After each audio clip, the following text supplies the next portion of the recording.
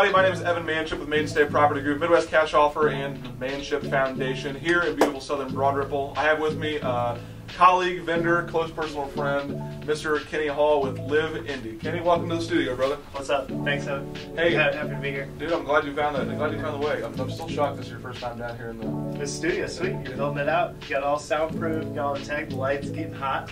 Good. It is a little. I wonder why you had that fan going until I sit right here and it's like, yeah, I know.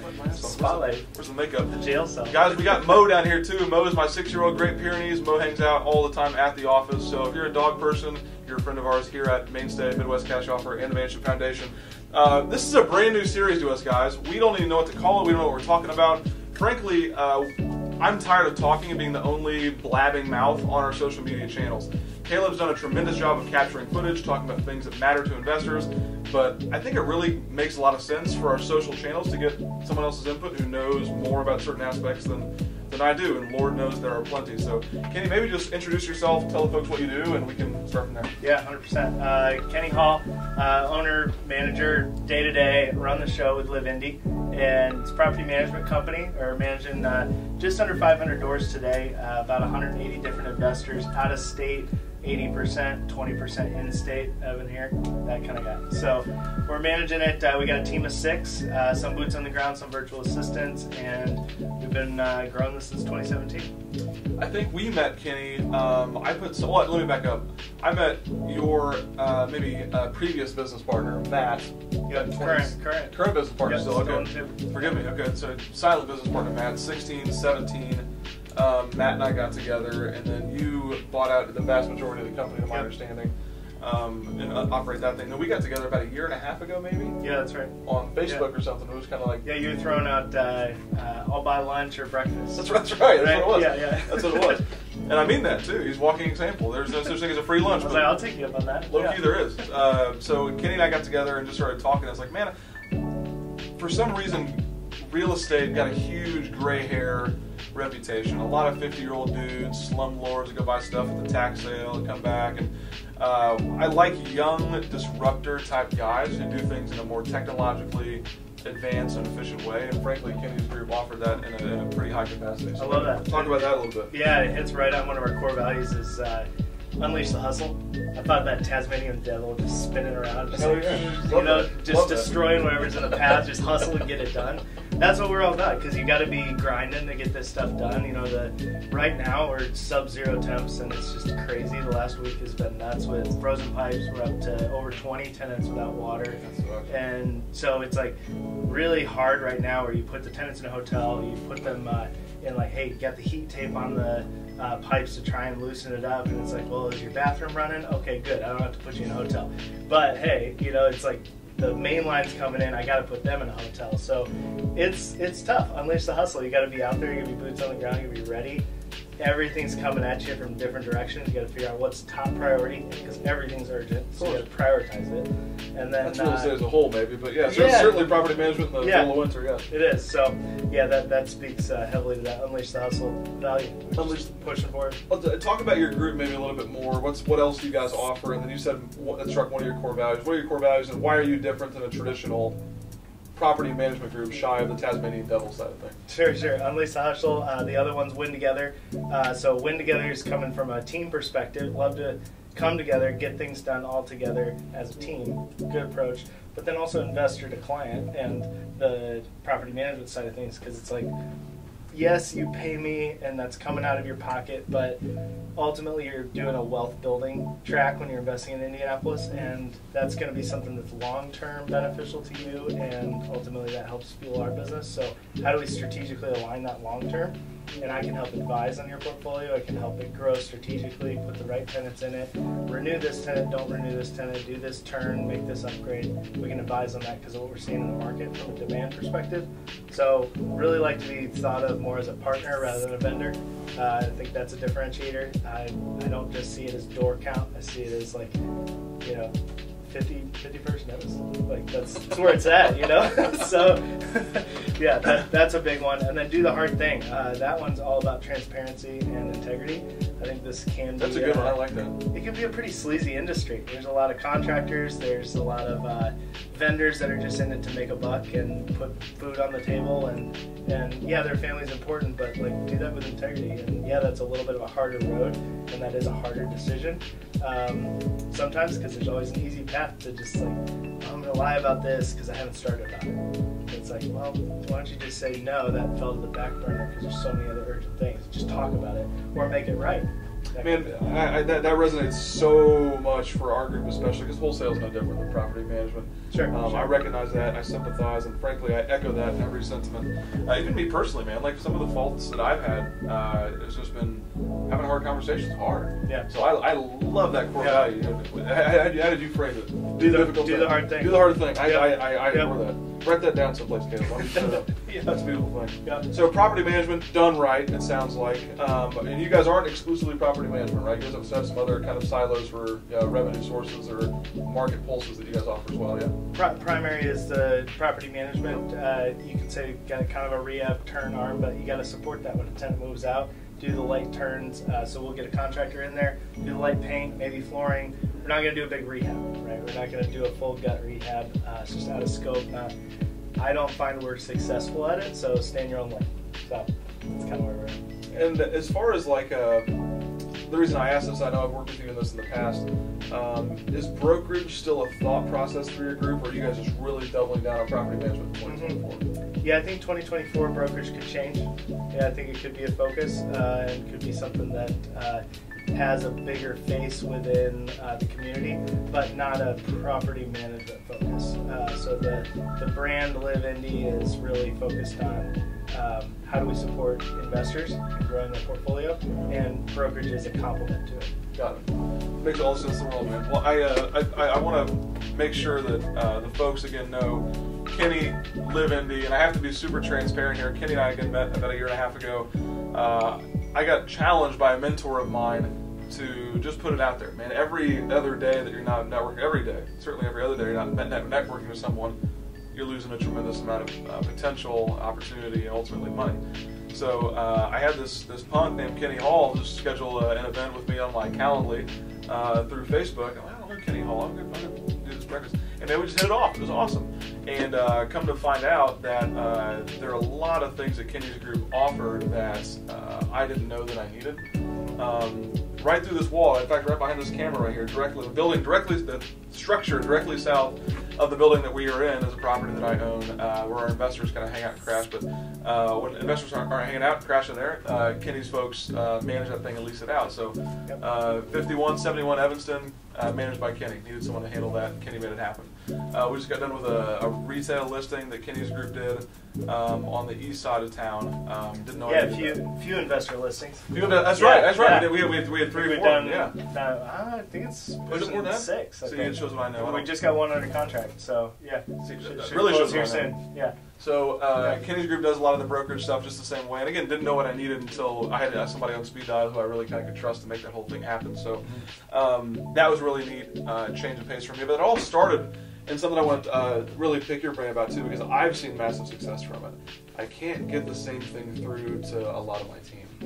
And I don't know what I need to do to make this happen. In fact, I've started a contest in my group about networking and social media networking to the person who can point to the most revenue they generate from social media interaction will buy a truck for it, Ford Maverick, 2025 Ford Maverick. So we're doing that this year. That's a fun game to play. Come work for MCO, careers at MidwestCashOffer.com, careers at MainStateProperty.com. Talk to Caleb, talk to Mike. How can I get the truck? Now, how you get a truck, Kenny? Thank you. I want a truck. I can't get through to my folks that how important that networking side of it is, because there's no direct impact. Yeah. When you and I left Good Morning Mamas, I didn't leave with more money. In fact, I left with less money, right? You did, yeah, because now you're paying me, right? All $37 of our omelets. Yeah. I love it. So talk to me about that. I mean, how much of that goes into your industry? It's not a monetary impact in the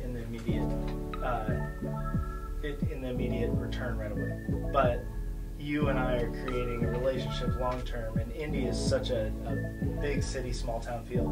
Everybody knows each other, they're all impacted.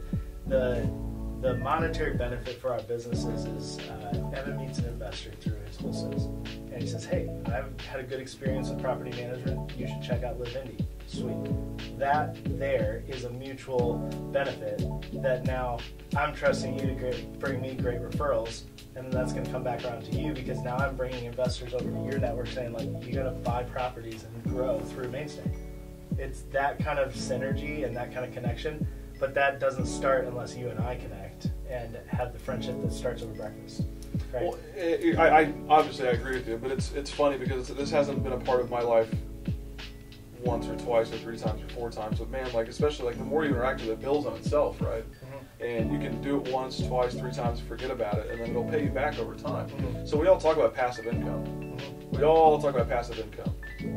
Everyone wants to do a rental or a land contract or have pay money and have someone flip a house, the money just shows up in your bank account. But no one wants to talk about the return on investment that can come from a $37 omelet. And I don't know about you, think about relational equity. I think that's what it is. Absolutely. I think that's what it is. Because I know that if I give you a call or a text, you're going to text right back. Absolutely. That's key right there. That's relational equity. Whereas like you and I are both so busy, and our text messages and emails fill up, but it's like I don't have to wait too long to hear from you. Hear back. Like we had that water heater replacement, and I knew that's urgent, right? So it's like, hey man, I've got need an answer. That was my favorite. I got a $1,300 water heater got to put in. It's like, yeah, that's a little expensive, but that's what it costs. Let's do it. Right? And you're like, yeah, man, get it done. And if anyone but you were to say something like that, again, nothing against your tech who's messaging me just the same way, yep, or my asset guy or whatever, but it was like, that's not, I want to put it on the back burner, we'll get to it later and later. But when you sent me a message, I immediately got to my guy, what the fuck are we doing here? Right. And it was, oh, okay, cool, zip, done. Priority. So, yeah, as if that weren't an additional element or an additional upside of networking, talking about exclusively the numbers, something I can point to and say, our omelets, my veggie omelet, whatever the hell you got, was $37. Like, I know for a fact, absent of the fact that you manage my properties, absent of the fact that you listed 6 or 7 properties of mine, absent of the fact that I have that relational equity baked into my life, my phone now, like, we did the OSIS thing, and you were a sponsor of our event this past year, and that was a considerable chunk of change for you, sure, which I'd imagine paid off handsomely. Absolutely. So the omelet paid off for me from the sponsorship paid off infinitely for you. So it goes on and on and on. That's just in the last 6-8 months. Yeah. So I can talk incessantly about this, and I hope that's part of the point of this conversation, Caleb. But Kenny is one of the more shining examples of this. Frankly, I think we share so much in common with how we see this industry and how we see the future. Well, yeah, I think you're not going to be able to grow a business unless you've got good people within it, and that includes your vendors, your partners, and your network. Because I don't think people should look at other people as transactions, and I think that's the key here. Is because a realtor might look at somebody as, well, they're an opportunity to sell a property, and now I get to make a commission off that. That's more transactional.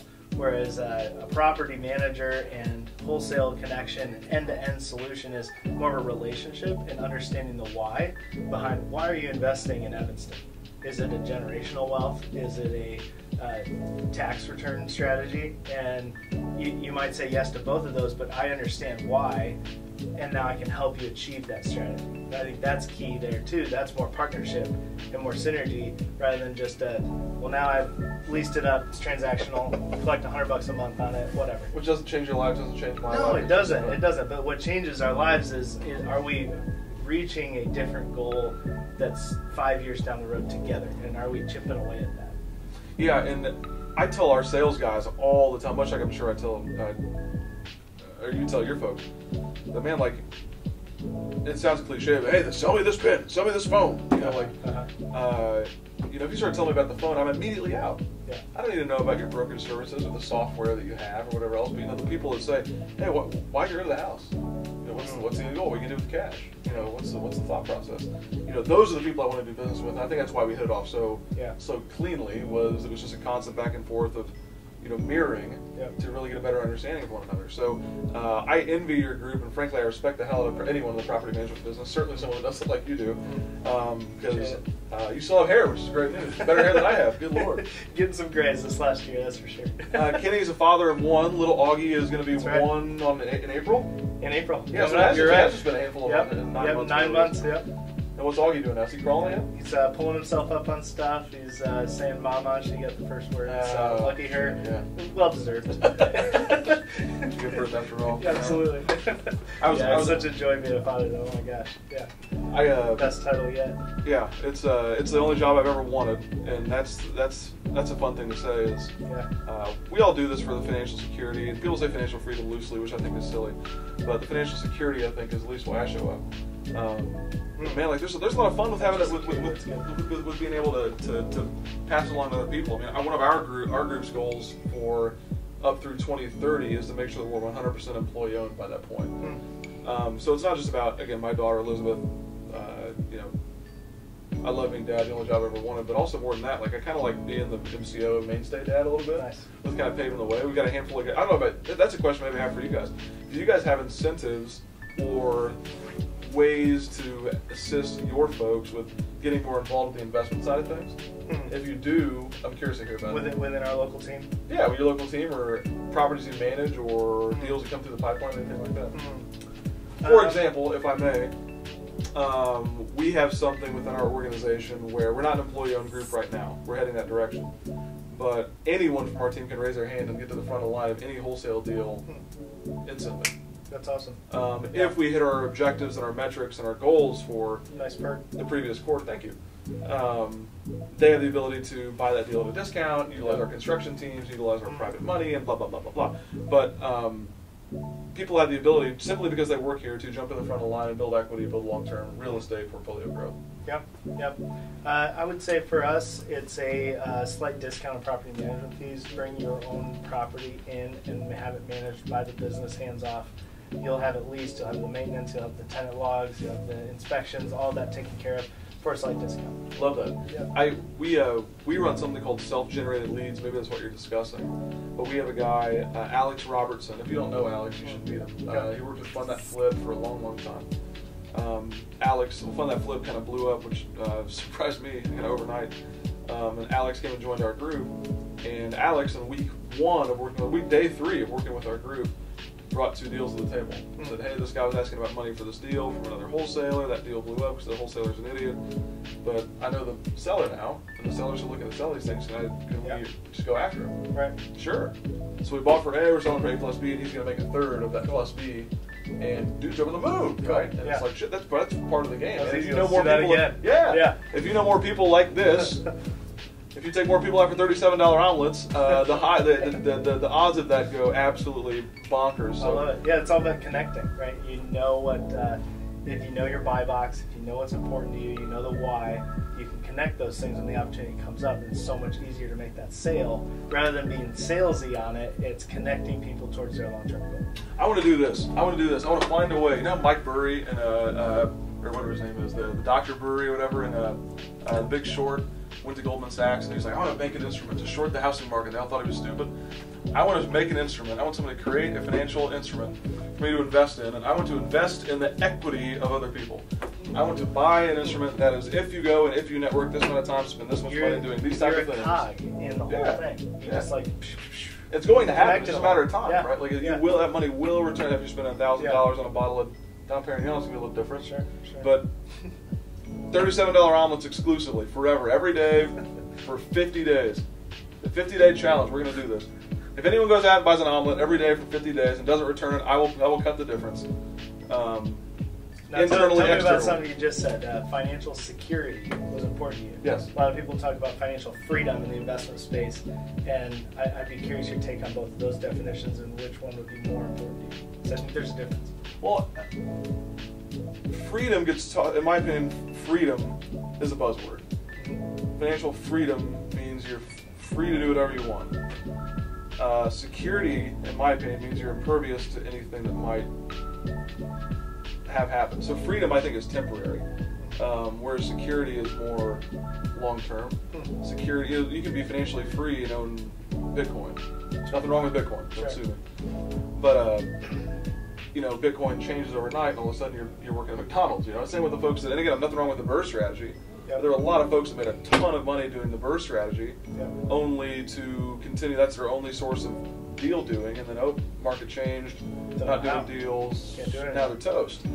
So security, in my thought process, is being able to speak a million different languages, maybe with regards to one specific industry. It could be oil and gas or equities, bonds, real estate. But security is, look, I have a handful of land contracts, I have a handful of rental properties, I have a team I can trust with flips, I can do some hard money loans. That's secure. And if all those things change at once, it's happened once in the history of the world, I guess. Maybe twice in the last 100 years. Yeah, you're talking a lot about diversification. Which is yeah. Which is weird for the real estate guy, but yeah. No, I love that. Especially because when the property manager calls the owner and says they got a $3,200 water heater, that's expensive. Maybe that's a furnace. $1,300 water heater. And then it's like, that's okay. Go ahead and get it done because that doesn't change my life. Something I want to add, I'm glad you mentioned this because I was talking to someone else about something similar. It was a furnace. But you're an investor guy, you can speak the language, so I'm just going to ask you the question straight up. If you do a BRRRR deal, and we'll put our BRRRR calculator on here so people can click through it. If you do a BRRRR deal, you take all the money back out. So let's say you get all your money back and you're making X amount a month. What amount makes that worthwhile in your world? Dollar amount or percentage? Yeah, dollar amount. Dollar amount. Obviously, assuming you get all your money back, so the return's going to be infinite. What I'm saying here, folks, if you're all into a property is $100,000, and the property appraises at $150,000, so you go to a bank and say, give me a loan for 66% of this, the value of $150,000, they're going to give you a loan for $100,000, you pay yourself back, okay? So you're borrowing $100,000 to pay yourself back, but so your return is, you have no money into it, so anything you make is going to be infinite. Yep. But what amount of money makes that worthwhile to continue with a BRRRR deal? For me personally, because I know that one property is not going to retire me. It's not going to be a get rich overnight. I hate what social media has done with investing like that. It's like everybody wants to be an investor. They get one property and think it's going to change their life. It's just not true. And there's so many expenses that are going to happen, so many unknowns, and manage it the best we can and communicate the best we can, but things happen, right? And so I would say minimum would be $200 a month on cash flow. That seems to be the resounding theme. And my question now is, for those of you math majors at home, $200 times 12 months a year, $2,400 in cash flow. And again, I'm not asking in a cynical way, but more or less, $2,400 a year, even for someone that makes $100,000 a year, as a 2% raise. So what makes it worthwhile, aside from the cash flow, where you encourage your investors to buy? Oh, it's absolutely the appreciation of the asset, because it's a physical asset. And you look at the value of the dollar, you look at inflation, and you look at what's going on in the world and the economy, but the asset stays the same. And as land bound, and the land's going to appreciate, the asset taken care of is going to appreciate. And then you also have a beautiful thing called mortgage pay down by your tenant. So your tenant is paying that rent, which then you get the $200 in your pocket for cash flow. Just put it away for repairs. Don't even think of it as money for fun or vacation until you get to a certain point, but you've got the tenant that's paying that mortgage down. It's creating more equity for you. So that's, I think, the really big, awesome piece of it. So to be real clear, I want to make sure I heard you correctly, because I understand it's just hard for me to think about, because it makes me wonder all the time why more people don't do this more frequently. I'm sure this will show up on TikTok someplace. Property value go up, amount you owe go down, more money for it. Absolutely. And someone else is paying it. Right. So I said I'm indexing the news, so I'm taking a little bit of risk for the long-term reward over a X period. Yeah, and think of your cash flow as your hedge against repairs that are going to come up. Don't look at it as vacation money. Don't look at it as quit your W-2. That to me is not the goal. The goal is generational and long-term wealth building through appreciation of the asset. Then have a handful of those things going at once. So again, you can do economies of scale. Yeah, maybe your $200, $2,400 a year gets to $10,000 after so many doors. That's great. You're making a good amount a month there. But again, it's not life-changing overnight. Yeah. I heard a handful of folks, and I don't want to turn this into a tax conversation, but a lot of folks will sit there and demand that there's a massive tax opportunity that exists with single-family real estate. I'm not a CPA, but again, I do know that 1 over 39.5 is the amount of allowable depreciation per IRS tax code. So I don't know what 139.5 of $100,000 in, but it's not very much. So that's your tax write-off for the year. For those of you looking for something to kind of look toward as far as taxes go. Right. You can forecast that out through a cost segregation study. You take 27.5 years out, because you could do the 39 every year for 27.5 years. You could do a study and bring that all and do it in 1 year. We've done something with this. We did a cost seg with this building. We did a cost seg we're in the process of doing with my event venue, and those things are massively important and cool. Mm-hmm. I've never seen one work for a single family house. Have you? Mm-hmm. Have you really? Yeah. Yeah, you can do an online appraisal. So you do an online appraisal. They go through. They just walk the house, whatever, and say this picture, that roof, whatever. This is okay. Well, there you go, folks. That was worth the price of admission right here. Take the 27.5 up. Yeah, reach out. I'll help you with it. Take the nugs. Kenny Hall, Live Indy, property management expert, better guy, best friend. If you guys have any questions or how to reach out to myself or Kenny, I'll let Kenny spill the beans on how you can mess with him, and cool. We'll see you guys next week. Yep. Kenny, liveindy.co. Kenny at liveindy.co, Evan at mainstayproperty.com. We're looking forward to seeing you guys next week, and thanks for swinging by. Thanks.